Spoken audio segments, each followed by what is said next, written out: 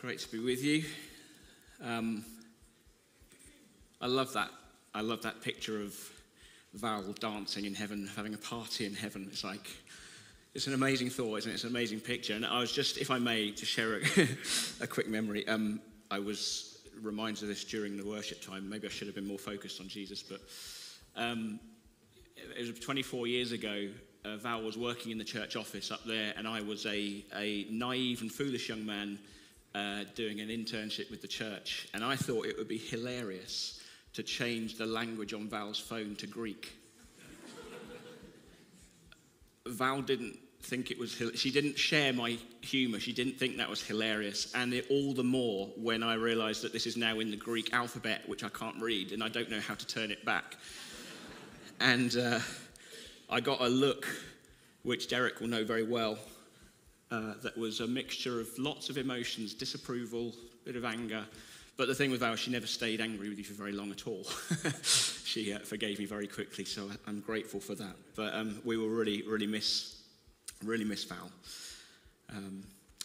We're in this series on generosity, and today, as you can see, it's Generosity and Wealth Part 2. That's because there was a Part 1 last week. Rich spoke brilliantly on this, focusing on the dangers of money.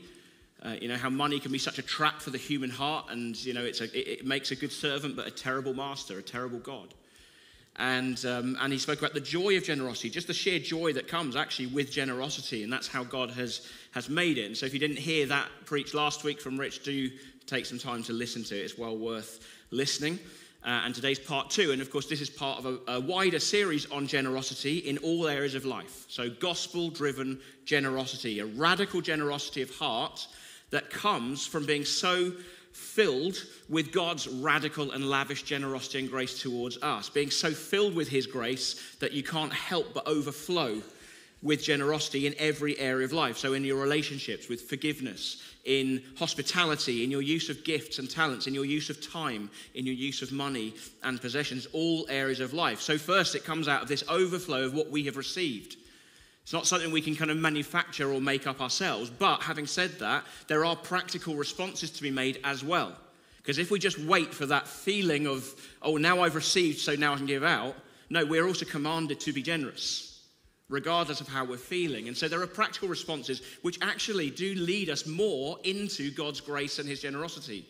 So, for example, Stuart spoke about forgiveness, and obviously the practical response there is to forgive. If there's someone you need to forgive, you do it. And you know that we forgive others first as a response to the forgiveness of God for us. The only reason we can forgive other people, truly, from the heart, is because we understand that the extent of God's forgiveness for us is so great that we can never outgive him, we can never outforgive him.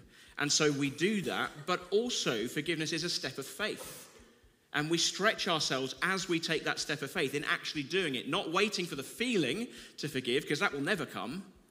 But in the process of doing it, you gain an even greater appreciation and revelation of God's forgiveness for us. So it's both receiving, but it's also doing, and then receiving as a result of that. So there are practical responses to be made here. I think it's really important that we're not just listening, hearing the word, and then not doing what it says, because that, Jesus said, that's a foolish builder who does that. That's like the builder who builds on the sand. We are to hear the word of the Lord and do it. Obey him. Do what he says. So when we talk about forgiveness, the practical response is to forgive. When Addy talked about hospitality, the practical response is to be more hospitable.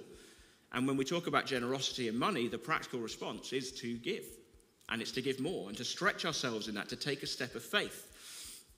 Rich has just mentioned Gift Day. That is obviously one opportunity we have to do that. But I just want to be really clear about something. Preaching on this theme over the last couple of weeks is not some cynical ploy to just boost this one gift day, boost the amount that we can raise at this one gift day, because we're talking about a lifestyle of generosity. It's what this is about. It's about our hearts, a lifestyle, a heart of generosity that goes way beyond a gift day. This should affect the whole of our lives for the rest of our lives. So, generosity and wealth, part 2. We're going to look at probably one of the most confusing parables Jesus told. So this is going to be great fun. In Luke chapter 16, it's the parable of the shrewd manager. So let me read this out for us, and then I'll try and explain how this relates to our use of money. So chapter 16, Luke 16 from verse 1. Jesus told his disciples there was a rich man whose manager was accused of wasting his possessions. So he called him in and asked him, 'What is this I hear about you? Give an account of your management, because you cannot be manager any longer.' The manager said to himself, 'Well, what shall I do now? My master is taking away my job. I'm not strong enough to dig, and I'm ashamed to beg.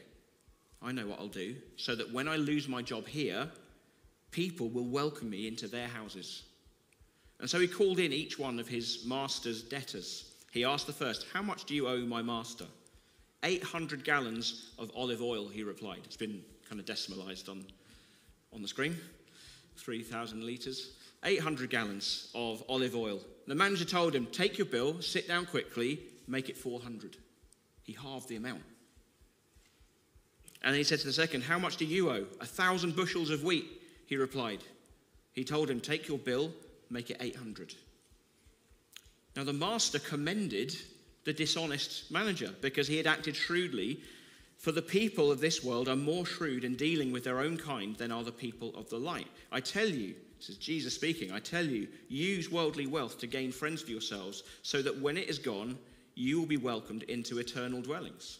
Whoever can be trusted with very little can also be trusted with much. Whoever is dishonest with very little will also be dishonest with much. So if you've not been trustworthy in handling worldly wealth, who will trust you with true riches? And if you've not been trustworthy with someone else's property, who will give you property of your own? No servant can serve two masters. Either he will hate the one and love the other, or he'll be devoted to the one and despise the other. You cannot serve both God and money.'" Right, so what's going on in this story? It's a little bit confusing. Well, first of all, we have this rich man and his manager. And the job of the manager, the role of the manager was an important role, high responsibility. He had the responsibility of managing basically the whole estate, all the operations of that estate, including investing the rich man's money, handling his money. Now, it seems he hasn't been doing a very good job because the rich man, the master, he has heard some rumors about him, of him wasting his possessions, and he's going to fire him. He wants to fire this manager. This is bad news, obviously, for the manager, but especially bad news because he suddenly realizes, if I lose my job here, I've got nowhere to go. I have nothing. He doesn't have any good relationships with people. He doesn't have any future job prospects, or jobs that he's willing to do at least. There's no welfare state, so if he loses this job, he will end up on the streets. And so he comes up with this plan of trying to gain favor with people, to build good relationships with people by knocking huge amounts off the loans that they owe his master, so that when he is fired, if he's fired, there's a hope that someone will remember him because he showed them favor and kindness. A hope that someone might welcome him in. There might be the possibility of a job with one of these people in the future. That's all quite straightforward, but I guess the confusion comes with where we see that the master commends his actions. Why would he do that? Why would he commend this man for knocking huge amounts off what he is owed? The rich man is owed this money. Why would he commend his manager for reducing the amount he receives back? There's some conjecture about that, but what it seems likely that was going on is that the manager had added some interest of his own cut, his own commission to these loans. And now in the Jewish law, it was forbidden to lend money and add interest. That was forbidden because you lent money to help people out who were in need. You didn't lend money to profit out of them. That was understood in the Jewish law, but the way around that they often found was to not lend money, but to lend commodities like olive oil and wheat, and then charge interest on that instead. So it's very much the letter of the law, but certainly not the spirit of the law. Now, of course, it could be that it's the rich man who's added this interest. It could be him who's saying, well, I'm lending this, I want to get my cut back. That's possible. But given that the manager is described as a dishonest manager, and he's a bit of a shady character, it seems likely that it was probably the manager himself making a bit of profit for himself, charging interest on top of these loans. So it's possible that what the manager is doing in reducing the repayment amount, he's simply cutting out his own commission. So the rich man still receives back what he should. He still receives back what he is expecting. And in the meantime, the manager is hoping to gain favor and goodwill with others in the process. And so that's why he's commended. The master commends the manager for his shrewdness, He admires it. He said, actually, that's smart. That's really smart. He, is, actually, that's smart. That's really smart. He commends him for his foresight in looking to provide for his future. He's impressed by that. So Jesus in this parable is using the example of a man who is clever and shrewd in a secular framework to teach his people, because it says Jesus told his disciples, this is him speaking to his followers, not to the general crowds. He's using this man and his example to teach his people, his followers, about how to use money in the kingdom of God. And we know this parable is about money ultimately because it's what Jesus says at the end.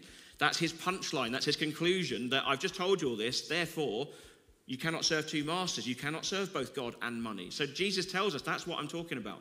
This is all about how we use money. So I'm going to try and draw out a couple of main points. Having set that context, try and draw out a couple of main points from this parable to do with how we use money in the kingdom of God. The first point is this: we are stewards of money that isn't ours. We are stewards of money that isn't ours. Jesus is likening his followers, he's likening us to this manager in the story. He has been put in charge of investing money that isn't actually his. Therefore, he has the responsibility to use this money in line with the values and the wishes of the one whose money it actually is, the owner, the rich man. The money belongs to the rich man, to his master. So this manager mustn't treat the money recklessly, and he mustn't treat it as if it's his own, because it's not. But actually, this is true for every one of us. If we believe what the Bible teaches us, this is true for every one of us. Everything you have is God's. It's all God's money. You are the steward responsible to him, to God, for how you use whatever you've been given. And some have been given much and some have been given less. But whatever you've been given, you have a responsibility to God for how you use it. They really understood this in the early church. They really got this principle. So in Acts 4, it tells us that none of these early believers claimed that any of his possessions were his own, but they shared everything they had. They got it. These are not our possessions. We're willing to sell them, to give to one another, to give to the poor. It tells us in Acts 4 that no one among them was in need, which is stunning, isn't it? And it was a stunning witness to the world around them. They looked at this community of people. No one among them is in need because they look after one another. They're willing to sell their possessions. They're even willing to sell land, and land in their context was a huge thing, a family thing. To sell land, that's massive. They're willing to do it. They really understood the principle of ownership, whose it actually was, and they were generous. They were open-handed. It's so vital that we get this right. It's so vital we understand ownership, whose it is, because if we don't get that right, we won't be generous with money and possessions. We won't get that right, because there is a self-centeredness within every human heart. We know it's there. You don't have to teach young children to say the word mine, but they do very quickly and very often. But I don't think we really grow out of it either. Mine, it's mine. We would tend to look at it and think, well, that's my money. I earned it. I've worked really hard for that money. And God would say, yeah, I agree, you have. But who gave you the ability to earn it in the first place? Where did that come from? Who gave you the gifts to earn that money in the first place? Now, the point is, it's not your money. It's not your house. It's not your car. It's all his. Everything belongs to him. It's all a gift. Everything you have is a gift. Psalm 24 tells us this. It says, the earth is the Lord's and everything in it. The earth is the Lord's and everything in it. You know what the Hebrew word translated everything means? It means everything. Everything. In 1 Chronicles 29, King David, he's been leading the people of Israel into giving generously towards the future building of the temple, the house of God. And he says, everything in heaven and on earth is yours. Who am I and who are my people that we should be able to give as generously as this? I mean, he sees this as an absolute privilege that we get to give generously to build the house of the Lord. What a privilege. There's no hint of how much can I keep hold of. It's like, let's give all we possibly can. Let's give all we have to build the house of the Lord. And then he says, everything comes from you. We have given you only what comes from your hand. He recognizes it. They're not doing God a favor here. God is the source of all provision. They're not doing him a favor by lending him some money. I don't know if you've ever thought of it like that, with the offering in church or whatever. You think, yeah, I'll just give a little bit back to God. You're not giving anything back to God. It's his. It's already his. You're just simply doing what we're called to do. You're not doing God any favors with that. David understood it. He understood ownership. We've got to get it right. We've got to get ownership and stewardship the right way around. Because actually, if you read other parts of the Bible, it's quite sobering. This is quite challenging. There will be some challenging things that I say today because it's what we see in the Word. The sobering thing is that if we're not radically generous with money when God has commanded us to be, it's not just stinginess. It's not just lack of generosity. It's robbery. It's robbery because it's not yours. If the master gives you money and tells you what to do with it and you don't, it amounts to robbery. That's the language God uses in the Old Testament with the people of Israel. In Malachi 3, a very well-known passage, often quoted when talking about this subject, talking about giving. Just to set the context, this is in an Old Testament context. This is to the Israelites. This is post-exile Israel, who have had this attritional thing of being in exile in Babylon. Then they're back and they're establishing life again, but they're still not following the law. They're still not being obedient to God, and God is reprimanding them. He's rebuking them through the prophet Malachi. So that's the context of this. This isn't a direct application to us, but I'll come to that in a minute. But this is what he says to Israel. He says, will a man rob God? Yet you rob me. But you ask, how do we rob you? In tithes and offerings. Bring the whole tithe into the storehouse. So there was a requirement in the Old Testament on the Israelites to tithe. That means give 10%. Tithe means 10%. To give away at least 10% of everything, because it was tithes and offerings on top. So it was at least 10%. And it's a bit complicated because I think there were 3 different kinds of tithe. There was like a festival tithe. There was the Levitical tithe. There were different kinds of tithe. But the point is this. God had been very clear with them, with the Israelites, in instructing them through the law how to use the resources he had given them. And when they didn't do it, he called it robbery. That's what God said. Now, how does that apply to us? Because like I said, this is in a different context. This is teaching into a very specific situation. Tithing isn't taught explicitly in the New Testament, like to believers in the church today. That's not explicitly taught. And sometimes we just want a rule to follow, don't we? We sort of think, that would be a lot easier, God, if you just told it. Just give us a rule. We're good at following rules, some of us. No, but tithing, it can be a really helpful guide. It is a biblical principle. Goes beyond the law, it goes before the law. Abraham gave 10% of everything he had to Melchizedek, right? So it's not just bound up with the law. It's a good principle, it's a good guide, and certainly it was helpful for me when I first was challenged about giving, and I started to think about this many years ago, and I thought, well, I don't know, what do I give? And I thought, well, there's this biblical principle of 10%, so I'm going to do that. I'll give 10%. And that was the starting point for me. So it's a really helpful guide, but it's not a rule. It's not a law. Because actually, when we just end up following rules, inevitably it leads to obligation. It leads to a heart of obligation. I give my tithe, so I'm generous. I give my tithe, but actually I can still lead a very comfortable life. And I'm fulfilling my obligation to God. Brilliant. Not brilliant. Because if that's how you see it, you've completely missed the point. If you see giving as obligation, you totally missed it. And I would say stop. Stop doing it. It's about joyful generosity. It's not about obligation. What if God wants you to give more? And you've just settled on this because it's like, and I feel good about myself. No. What if he wants you to give more? From the other side, maybe for you, 10% just seems too huge. It's too much. It's inconceivable. And so again, you end up not giving anything because you can't get your head around what does it mean to give. How much do I give? And you don't give anything. And I would say if that's you, if you're part of this church and you're not giving anything financially, start.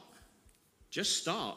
Give what you have faith for. You don't have to go for 10%. Just give what you have faith for and see what God does. And I guarantee he will do something in you. I guarantee he will bless you. Not to make you rich, but he will provide. We believe in a gospel of provision, not prosperity, but not a gospel of poverty either.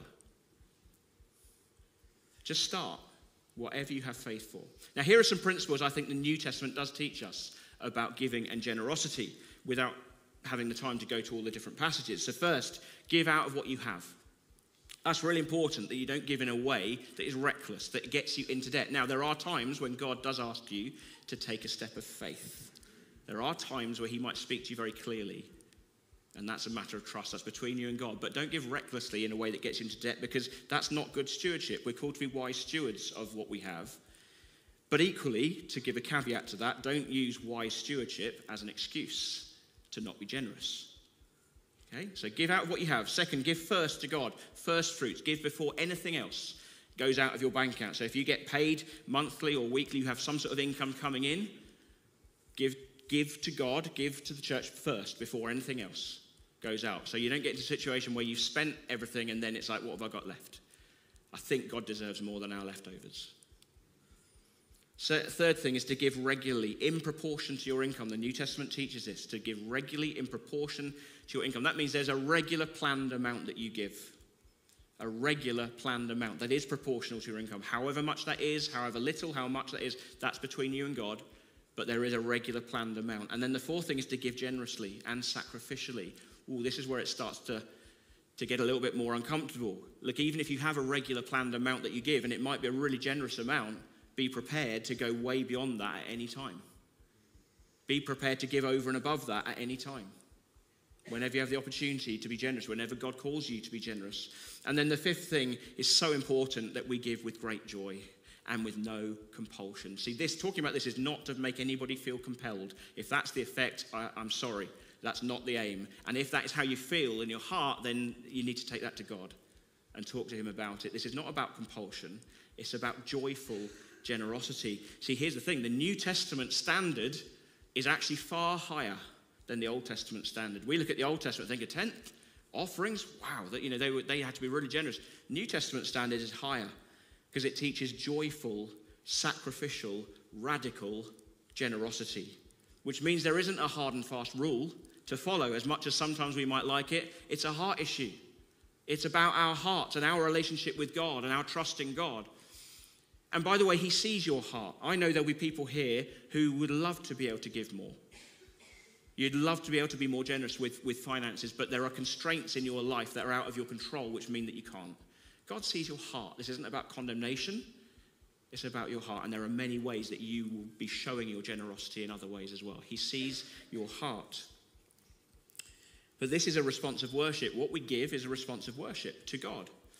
It's dying to the love of money. It's putting our trust and our faith in God to provide for us. Here's the key question, I think, in this whole area, is what is God asking you to do with the resources he's put in your hands? What is he asking you to do? Do you ever listen for him in this area? Do you ever listen to what he's saying? Do you ever ask him, Lord, what do you want me to do? You know, before you come to spend a lot of money on something, for example, do you ask him if that's okay? You know, it's like, Lord, we really want to move house to a bigger house. We feel we need that. Do we have your permission to do that? Because it's going to take a lot of money. It's going to take a lot of resource to do that. Do we have your permission? Are you happy with us using the money you've given us for this or for that? Just think again about the early church and their example. Radical example. Sharing everything, selling things. None of their possessions were their own. Made sure nobody among them was in need. They saw a need, they met it. They didn't wait for the church leaders to meet it. They didn't wait for somebody from outside to meet it. They met it themselves because this was their family. That's what they did. Just imagine you're in a situation where you've become aware of somebody in the church in need and you think, I'd love to be able to help them out. You know, if I could give them this, I could help them out. And then you realize, I can't though, because I've already spent that money on the monthly repayments for the bigger, more powerful car I thought I needed. Or I've already spent the money on the new sofas because the old ones just didn't match our color scheme anymore and it was time for a change. You know, the early church solution to that problem would be sell your car and give the money to them. It would be sell your sofas and give the money to them. We've gone very quiet now. It's challenging, isn't it? This is radical. This is challenging for me. I'm not standing here as somebody who's got this. This is challenging, but it's what we see. It's what we see in the Word of God. It's what we see in the Bible. It's what we see Christians doing. Now, please don't get me wrong. That doesn't mean, of course, that you should never move house or you should never buy a car. Or you should never buy... Not that at all. That's not the point. Please don't take that point away from this. It's understanding and grasping that we are stewards of money that isn't ours, and we have a responsibility to use it in line with the values and the wishes of the owner. It's moving from a heart attitude of how much do I have to give? How much can I get away with giving? To a completely different mindset and heart attitude of, Lord, this is what you've given me. How much do you want me to keep? How do you want me to live my life? And I'll give the rest away. It's a totally different mindset. What is he saying to you? What is he asking you to do? What's he asking you to give? He will not ask us to do things that are impossible.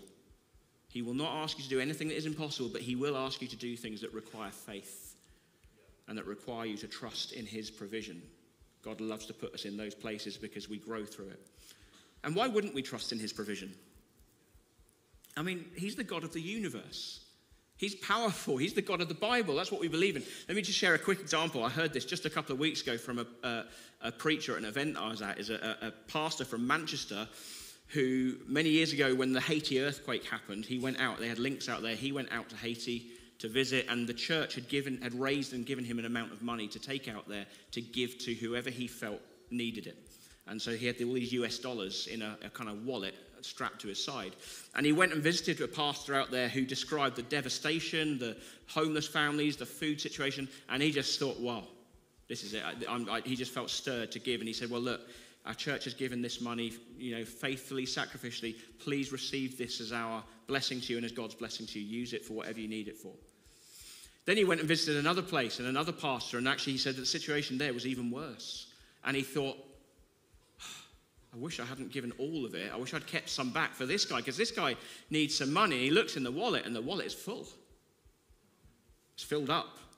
So he says, well, okay, take this as God's blessing to you. This really is God's blessing to you. Do with it what you will to relieve the situation here. And he went to a third place, and the same thing happened. He's talking to somebody, devastation, and he's like, I wish I'd kept some of that money. And the wallet is filled up again. And he gives the money again. And he said when he got home, he's prayed over that wallet many times, and it's never filled up again. Maybe there's a link to generosity here, and God's blessing, link to generosity. But my point is, like, well, why? That's an amazing story, isn't it? But why should we be amazed by that? Because that's the God we serve. He's the God who created the universe. He's the God who can feed the 5,000, or probably more like 10, 15,000, with 5 loaves and 2 fish. When people give what they have generously, he multiplies it. He can do anything. Why would we not trust in his provision? He can provide for you, but it does take a step of faith often to know it and to experience it and to see it. Yes, we give out of what we have. Absolutely, we are to be wise stewards, but we also give sacrificially with radical generosity, trusting in God's provision. And we've been in that situation a few times in our lives of kind of like, how much, Lord? I tell you, he's always provided for us. We've never been without what we need. He's always provided for us when we've taken steps of faith. He's a good God. He's faithful. He's powerful. He's trustworthy. So we're to be stewards of money that isn't ours. That's the first thing that we see in the parable. Are you asking him what he wants you to do with the money you have? Second thing is to put your money into things that last. Put your money into things that last. The manager in the parable was commended for his shrewdness, for his foresight. What did he do? Well, in cutting out his commission, he limited his short-term gain, his short-term financial gain, and invested in something much, much better and far more valuable and long-lasting, which is relationships with other people. He invested in relationships. He understood in the long run, he was going to be far better to not grab whatever money I can get my hands on right now, which will then run out. It just makes sense to put money into something longer lasting. And that's just sound investment, isn't it, for anybody? Put your money into things that are going to grow in value, not things that are going to depreciate quickly. Jesus is very clear. One day, all your money will be gone. So in verse 9, which I'll explain a bit further in a minute, but he says, I tell you, use worldly wealth to gain friends for yourself so that when it is gone, when your worldly wealth is gone, you'll be welcomed into eternal dwellings. The reality is there is no safe investment in this world. There's nothing material here that cannot fail. Nothing eventually will last. So we're to put money into eternal things. Well, what does that mean?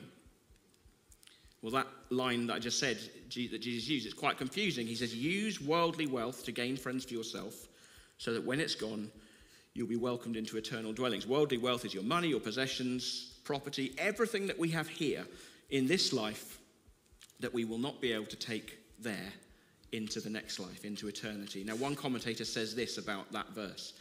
He says, although these things, meaning things associated with worldly wealth, although these things belong to this life only, says Jesus, yet what will happen to you then, when you pass into that life, will depend on what you do with them here and now, how we use what God has given us now. And then he says this, make sure that your use of them, your use of worldly resources, brings you into a fellowship of friends which will survive beyond death. Now, what does that mean? What does that mean? Let me explain that. Jesus knows what we need. He knows our hearts. He knows what makes us tick. We will look to the wrong things for our significance and for our security. So we will look to money very often for a sense of significance, either through boasting about what we have, showing off what we have, or by constantly wishing we had more. Or we'll look to money for security, but we know there's no security in money. It can be gone in an instant. There's no security in possessions. It's a false sense of security it brings us. It can be gone in an instant. Jesus knows we only truly find significance and security in relationships. It's in love that we find significance and security, because that's what we were made for. We are inherently relational beings. Even the most introverted people, we're inherently relational beings because God is Father, Spirit, Son. God himself lives in relationship. He is relational. They live in eternal communion with one another, in eternal relationship, loving one another, Father, Son, and Holy Spirit. We are made in his image. So we are relational as well. We need one another. We need people. We need relationships. We need love. That is where we find true fulfillment and true wealth, being surrounded by people you love and who love you. Bear with me here. This is going somewhere. Okay, there is a point that is going to come out of all this to do with money. The thing is, we know even that sense of love is imperfect in this world. It's imperfect in this life. We know that love can be more a source of pain than fulfillment or pleasure in this life. It's only in eternity that we will know that true wealth, that we will really, truly experience that true wealth. So the 18th century American preacher Jonathan Edwards, he preached a sermon called Heaven is a World of Love. And in that sermon, he identified 5 barriers that we have here to love being that kind of fulfilling thing for us. Barriers that we have here that actually make love more a source of pain that we have here in this life, but barriers that will be removed in the next life, in eternity. So I'll just quickly run through those 5 things. First is we all want to be loved for our own sake. It's really painful to feel that someone loves you and find out actually they're only loving you for what they can get. They're kind of using you. I'm sure you've experienced that, and I'm sure you've probably dealt it out as well to somebody else. I remember a friend of mine when I was sort of, 10, 11, 12 sort of age, and he said to me, do you only want to come over to my house because I've got a Spectrum computer? And I was like, no. And the reality was, of course, yeah. I didn't really like him very much, but he did have a Spectrum computer, and that was cool. And so I wanted to play the games. And so it's horrible, isn't it? But that's what we do sometimes. It's kind of what we do. We want to be loved for our own sake. Here in this life, that doesn't always happen. But there, in the next life, in eternity, you will be fully loved, perfectly fully loved. Second thing is we want to be able to express love freely. But pride and selfishness, defensiveness, all sorts of things get in the way. Most days I find situations where I just didn't express my love for my family in the way I wanted to. And I think, why did I do that? Why did I act like that? Well, here in this life, there are barriers, but there, in eternity, we will love fully. Third thing is we want to love with complete mutuality, because there's great pain in loving someone who doesn't love you as much or who doesn't love you back at all. But there, love will be perfect and it will be perfectly mutual. Fourth thing, when we love someone, we can't stand them being unhappy. Someone once said, if you have children, you're only as happy as your unhappiest child. And the reality is, whatever your situation, if you love people, your heart will always be broken. But there, it will be very different. And final thing is the pain of losing people you love. We've talked about that today. In this life, we will lose everybody, either through our own death or through the death of others. If you sit around the table with your family, one person at that table will experience losing everybody else. It's painful, but there, in eternity, it's love without parting. It's love without being brokenhearted. It's love with complete mutuality, fully expressed, fully, perfectly loved. The fact is, the love that we need, every human being needs and craves, and we were designed for, isn't here. It's there. is there. It's in eternity. And so we invest money in eternal things. People who are made in the image of God, they are eternal. They're eternal. They last forever. Money doesn't. People last forever. The word of God lasts forever. And when we bring the word of God into connection with a person who doesn't know Jesus, who receives the gospel of Jesus Christ and gets born again, then they become brothers and sisters who you will never lose, who will eventually love you and you will love them perfectly and eternally. That's the fellowship of friends the commentator's talking about. The fellowship of friends that will survive beyond death. That's what we're all about, the church. It's why we're here. It's why we exist. It's about bringing people who are lost, broken, people walking in darkness, bringing them into connection with the word of God, bringing them into connection with the love of God, with the love of Jesus, with the gospel of Jesus Christ, and seeing them healed, saved, set free for eternity. Put your money into that. Put your money into that. Put your money into the work of the kingdom that changes people forever, for eternity. You know, we talk about people who are bound by addiction. Well, we can say, but there's freedom for you. There is freedom. There is hope. People who are homeless, people who are caught in sexual exploitation, there's freedom for you. There's hope in the gospel of Jesus Christ. People who are lonely and isolated, people who are in debt, there's hope. If you're homeless, there's a home for you. If you're wealthy and you're relying on your wealth, no, don't do that. There's hope for you. There's great hope for you. Your life can be changed for eternity. Put your money into that. Send your money ahead. Just imagine if we all grasped hold of this. If we really grasped hold of this radical lifestyle of generosity that Jesus calls us to, just imagine if resources were not an issue for the mission, the lives that we could change through Jesus, the places that we could reach. I mean, just think, a dream I have for us, the church, is to all the more be a conduit for God's blessing, by which I mean that we receive money given generously and we can give it away. Not just to use it for us, yes, we have to do that as well, but to be able to give more and more and more money away. So we're giving away more than we're using for our own things here. To be able to bless people, to be able to give to projects, to be able to bless places where we can see the kingdom of God extend through generosity. I want to be a part of that. Just think the places we could change, the people we could change, but also how we ourselves would be changed by that. A community of people, a family of people whose hearts are so utterly and joyfully sold out for Jesus, living that adventure of generosity, living the adventure of following him. Diverse church of thousands that truly surrounds and saturates High Wycombe with the love of Jesus and extends his kingdom to the ends of the very earth. That's a vision that I will give to. That's a vision I'll give my life for. That's a vision I will sacrifice for, to see the kingdom of God extend. Radical generosity, it is so challenging for our self-centered hearts. It is challenging, it's countercultural, and it's impossible apart from Jesus. As the Apostle Paul encourages the church in Corinth to give generously to the offering for the poor in Jerusalem, what he says to them is, look, don't do this because I'm telling you. I'm not commanding you. Do it out of love and out of response to Jesus. And he says to them, for you know the grace of our Lord Jesus Christ. You know the grace of our Lord Jesus Christ. That though he was rich, yet for your sakes he became poor, so that you through his poverty might become rich. Jesus is the ultimate example of someone who gave everything. He was totally generous. He gave all his wealth to make us who are his enemies into his friends, into brothers and sisters who will be with him and will be with each other forever, for eternity. Focus on that. It's glorious. Fix your eyes on that. Fix your eyes on Jesus and use your money. Use the money that God has put into your hands in the light of the generosity and the grace and the love that you have received from Jesus. Let's be open-handed with whatever we have. Let us be a people that lives that adventure of radical generosity, lives the adventure of following Jesus, whatever the cost. Amen? Amen.